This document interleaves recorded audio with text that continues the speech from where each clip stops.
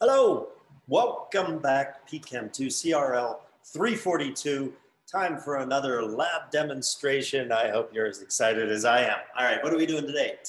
Today we are doing the visible spectra of halogens. Do two halogens. We're going to do iodine. Iodine, you can hear that. I don't know if you can hear that. I can hear that. It's a solid. Br2, right? Both of these are diatomics in their standard state, but Br2 is a liquid, I2 is a solid. But they're both fairly high vapor pressure, and indeed it is enough that if we take a single, we only had to put one crystallite in here. You'll see it actually broke up into two, but we put one. You only need one because the expansion, right? 1,000 times expansion in the volume of the solid as it goes to the gas phase. That's plenty of gas with the vapor pressure of I2 for us. For the Br2, we pour in the Br2. Ooh, it's kind of cool. It's really creepy vapor that's heavier than air, so it just kind of leaks out, and you can pour a little bit in there. You see, you can barely see any brown color, not very much. Just a little tint of brown here. You don't put any liquid in. You don't have. If you had liquid in there, it'd be too much vapor already, right? You only need just a small amount. So we've done that, and then we have these little Teflon caps. Boom, boom. Pop those in there and get them ready to go. Okay, now,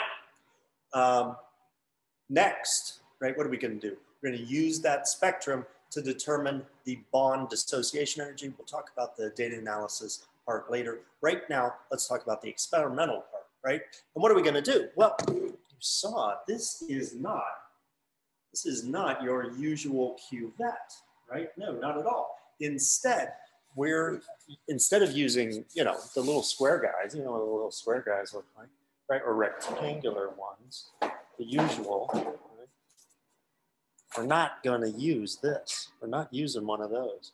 Instead, although they go in the same drawer pretty much, right? Instead, we're going to use that gas cell. Longer path length, because of the lower density, we need a longer path length to get good absorption. And so we've got to get rid of, we're using the same Carry 300, the usual, right? But we need to get rid of that usual cell and use the gas cell instead. We're going to put this in here. So what we have to do is we have to take a screw out of here, right? And that screw that sets the usual cuvette holder in there. Where are we going to put this? Don't put it on the benchtop. You'll lose it, right? No, we leave it in the spectrometer. That's when we don't lose it. I hate when people lose bits of my spectrometer, right? So then we remove the usual quick. It doesn't come out because it has the cooling, right? The temperature controller on it. So we just move it to the side. Take this guy. It's got a couple of holes in the bottom. Line that up with the posts that go in there. Boom. There you go. And then we grab our sample holder. And the light's going to go in the long way, right? We've got windows on the ends. Do not touch those. They've got to be clean. But the sides, you can touch the sides, you can hold it up here, boom. Just stick that in, and we get that nice long path length, and that's good enough for a gas cell. So there you go. That's what it looks like when it's sitting in there. Close it up so that we don't get any scattered light. If you did see some dirt on the end, make sure you use the optical paper, right? So we got to keep those ends. What are we going to do here? Remember spectroscopy, right? What did I say about spectroscopy? Spectroscopy is always a trade-off between signal to noise, resolution, and patience, right? We've got to cover the IR to the visible, but we want to find out where these peaks are. We're not doing anything quantitative for intensity, right? Remember in UV vis, very often in UV vis, you have to put something in the reference and the sample. Now we're only using the sample. Why? The reason why we only worry about having a sample and no reference is we're not doing this quantitative for intensity. We're doing quantitative for wavelength, right? Two very different parts of spectroscopy. Where are the peaks, right? The wavelength of the peaks, and how big are the peaks? We don't care how big they are. They just have to be big enough, right? We don't want them to be too small. If they're too small, you get bad signal to noise, right? Can't tell where the peak is. But we get bad peak shapes if we have too low intensity, right?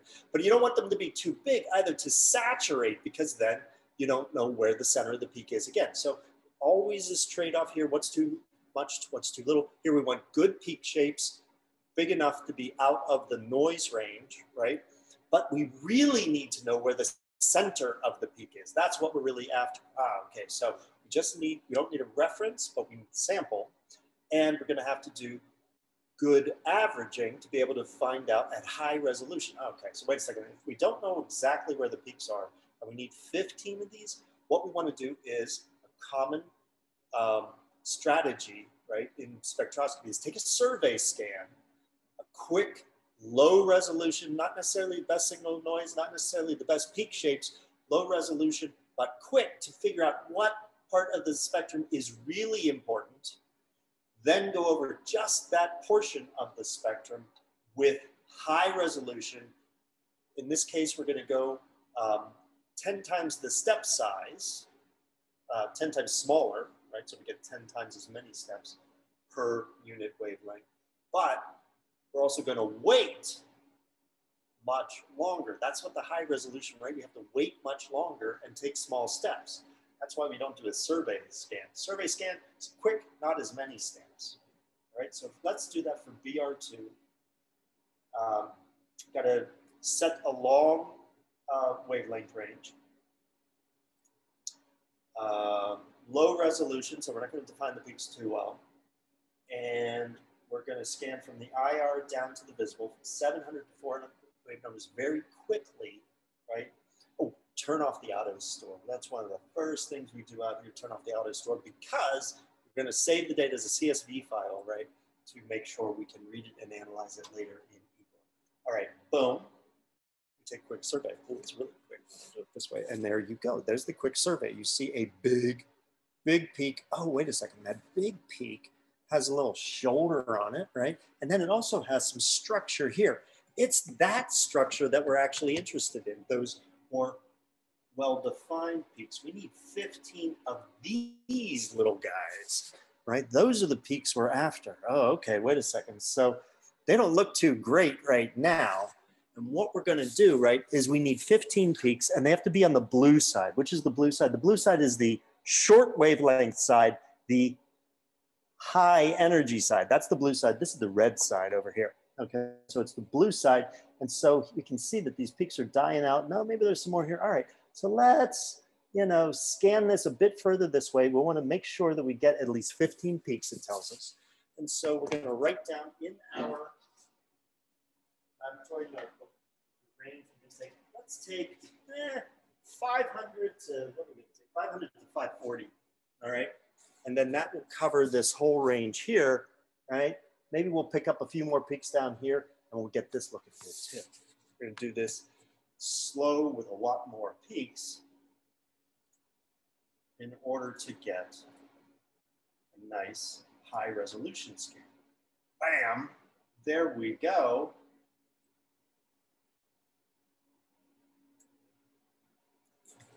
And then we don't have to change anything with the sample. That's just fine. We just change the sampling conditions, and sure enough, oh, those peaks look much better.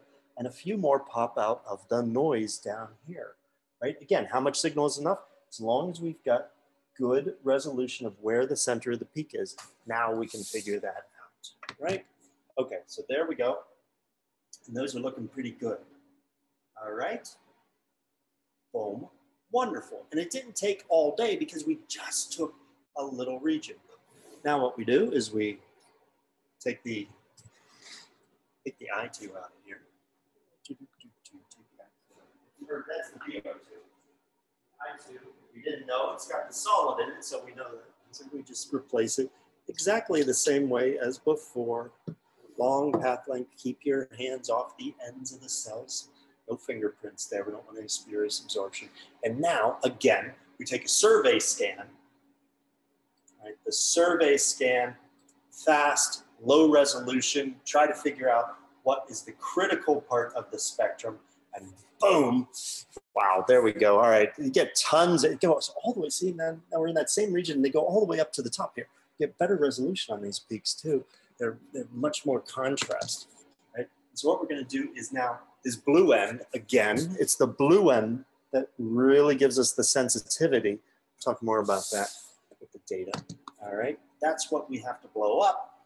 Now, we slow down the scan, we go to higher resolution, and we take a look at just that portion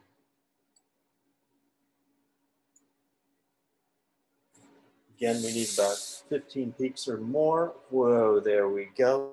And those puppies, you can see how they just start to lose contrast. Go in here, we can pick out a few there and march back. That's what we're after, okay? We're gonna save that data as a CSV file, right? Boom, save it.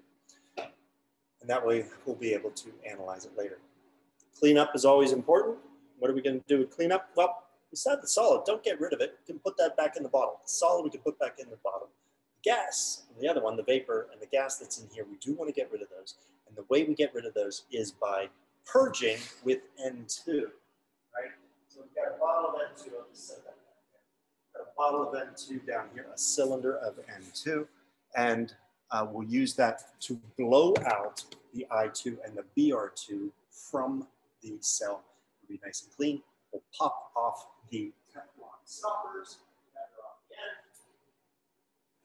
White, that's the Teflon stopper. Pop those off, and then we can stick it back in the drawer right next to where the cuvettes were, just where it was at the beginning. All right. Thank you, and we'll move on next to the data analysis.